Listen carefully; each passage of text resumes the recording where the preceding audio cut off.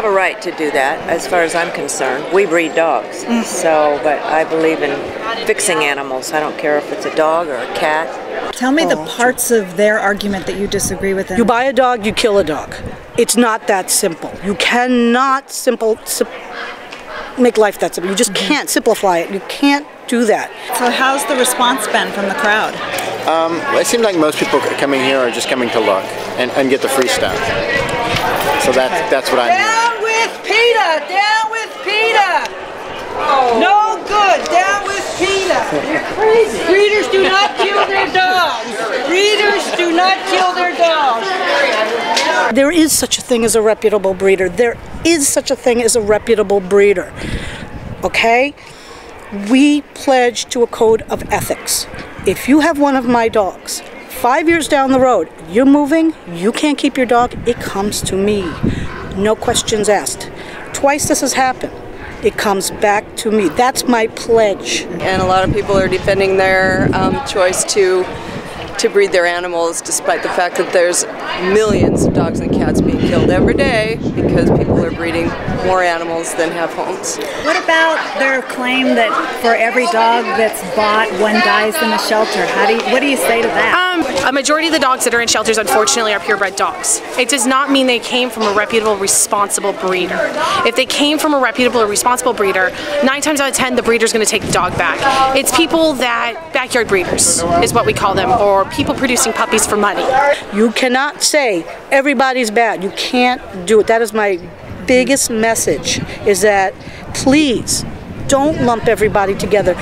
Don't say, that we're all a bunch of murderers. We're not. We care. And they are standing out there and they are saying we're murderers.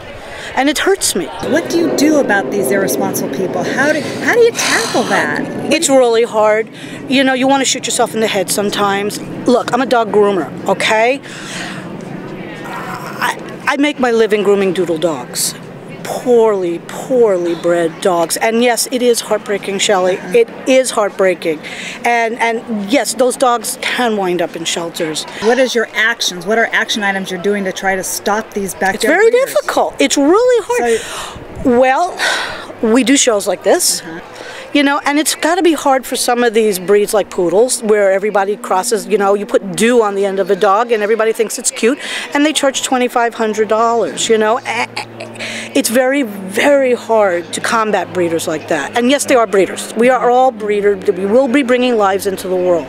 But what are they, what responsibility are they taking? And that's what kills me. What are you guys, the responsible breeders, doing about those irresponsible guys? They must really annoy you.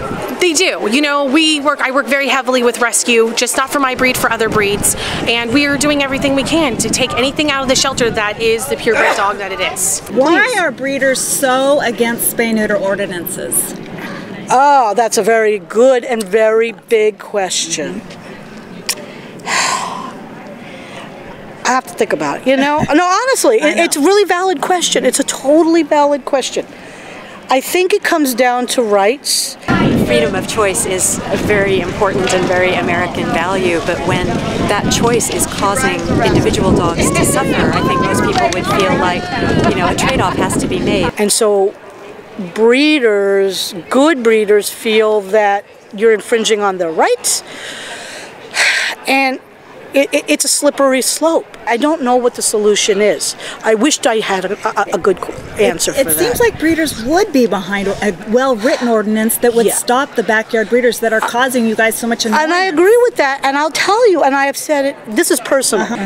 I would go out to the front of that building and shake PETA's hands and say, work together. I have wanted to for a long time. Certain dogs are so extremely bred that they can't breathe properly, or they have horrible pain, or they die young, or hip dysplasia, or all these issues. That's great cruelty to these dogs, and not much you can do about it once they're born. So for people to insist that they want a certain kind of dog, if that's not in the dog's best interest, I think that's a very painful trade-off for them to make. What do you say to the poor breeding that they're claiming is going on? First, I would say they should get an education and learn about genetics and genetic variants in any dog. Also, they breed only for looks.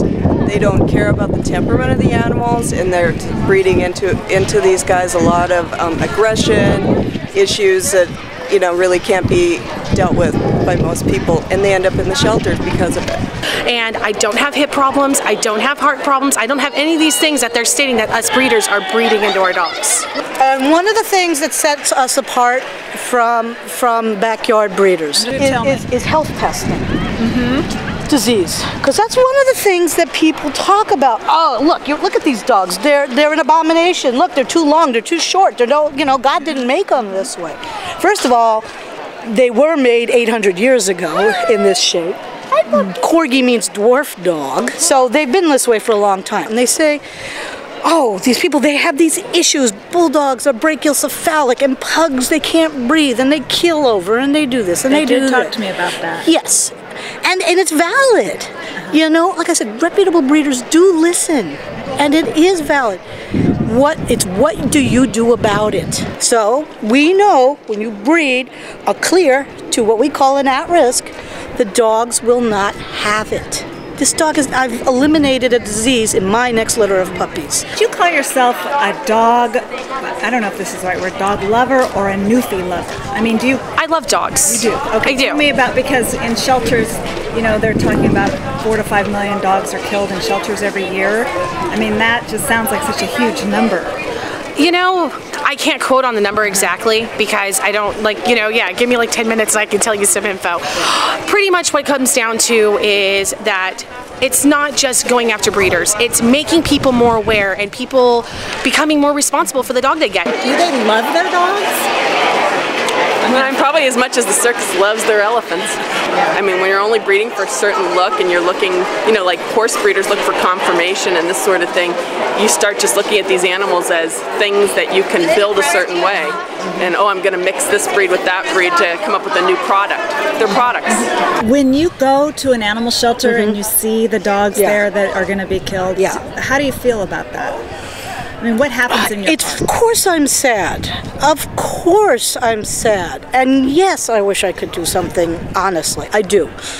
And and if I thought honestly that it was so simple, it might have made it, but it's not. And I know it to be true. I've been involved in corgis a long time, and I know, and I go to shelters. I do go to shelters, and I do see, and like I said, I go to shelters and I pull corgis out. I do think that they care about their animals, but I think they don't want the shelters to be able to say, look at how many unwanted purebred animals that we have. So as long as there's too many animals and not enough homes, I think that the responsible and kind thing to do for people who really do love animals is to go to their shelter or go to a purebred dog rescue and give a home to somebody who would otherwise be killed. People that want a corgi will not go to a shelter and adopt a Chihuahua. And we always tell people, when somebody calls me and say, I want a corgi, the very first thing I say is, why do you want a corgi? What is the reason? If they don't know exactly, the very first thing I say is go to a shelter.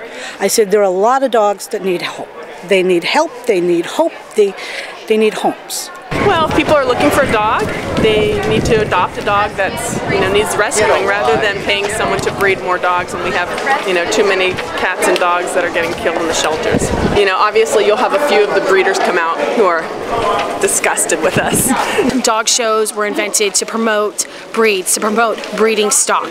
This is something people do for fun or they do for a living.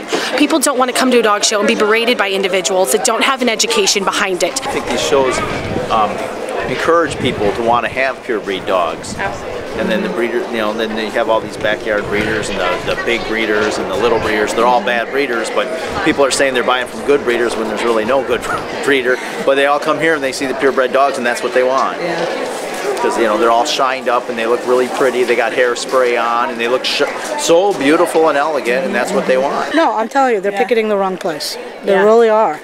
And I wish they could go out to parts of Santa Rosa where Chihuahuas are being pumped out by the dirty dozen. But they can't see. Here's the problem: is we're public. and that we're an easy target. What we say is if you're looking for a dog, here's a list of local rescue groups, all the breed specifics.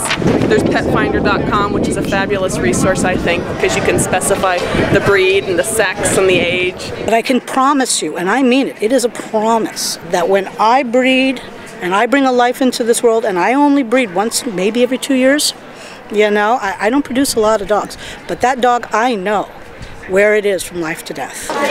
Yay! See, that's what you get a lot. We adopted our dog. I even had one person say, we bought our dog at the shelter, and I was like, I heard the bought, and I was thinking it was going to come out breeder, and then she said at the shelter, and I was like, oh good, okay.